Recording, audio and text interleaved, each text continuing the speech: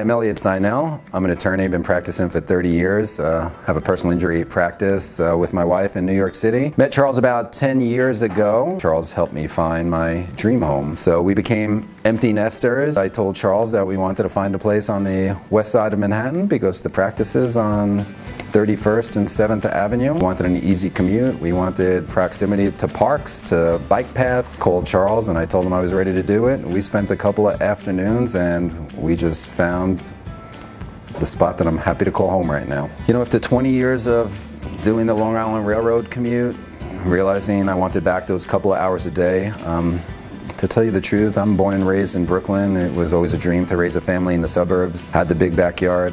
Charles even made it to one of my, maybe my 50th birthday party out on the deck.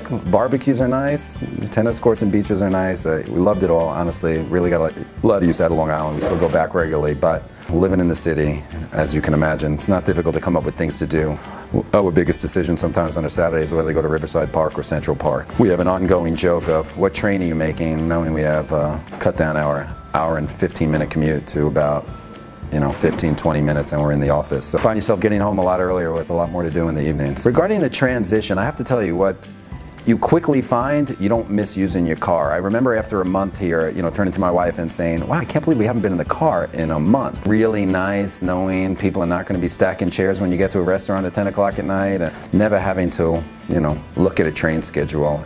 I wouldn't recommend it to people that are still, raising the family or pulling kids out of schools, or they love their high school or their school district or things like that. I'd recommend it to everybody that likes the energy of the city. Living in the city is an exciting thing for the kids because now they're already telling us people want to come stay over, and we're fortunate to have a 3-bedroom, so one of the kids may or may not be moving back in. They go out with their friends when they come in on school breaks. Everybody always wants to sleep over and go see, one of your daughters in the city. And when you're inviting people or you're doing things on weekends or weeknights, everybody seems to want to come visit you. Just like when we were in Long Island, it was like, let's go out in the city. It's something exciting to do. We find ourselves hosting a lot, and that's really nice that people want to come here. We were excited to get something that needed some work. We wanted turnkey on the Upper West Side. It was so cost prohibitive that you can very quickly rationalize and convince yourself, I think we're going to have to do things at our own pace and do our own work and go into something that maybe isn't in tip-top shape. My wife and I have done some projects like that before, and frankly we enjoy the shopping, going around and looking at things. Just decided that, I just turned 52 years old. We decided we're probably going to be here for a really long time, if not the rest of our lives. If we do it right with,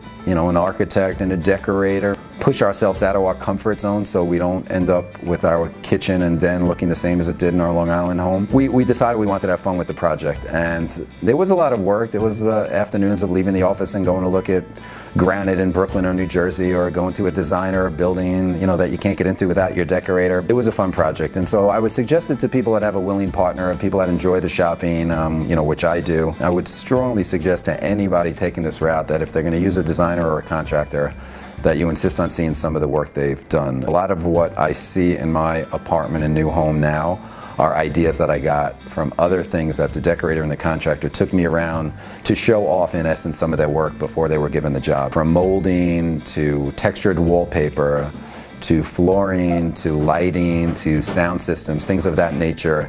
You really want to get that inspiration from looking around, and I really don't think you could just do it by looking at magazines. The overall experience of moving into the city has, been no less than exhilarating. You feel like you have more time, you're excited about the newness of all of it. The cultural stuff goes without saying, and then when you come into your home and you feel like you did that the right way, size-wise, location-wise, quality, when you look at the real estate market going up in value. Charles knows I always have my eyes on upgrading. As much as it drives my wife crazy, I'm always keeping my eye out on something, bigger and better.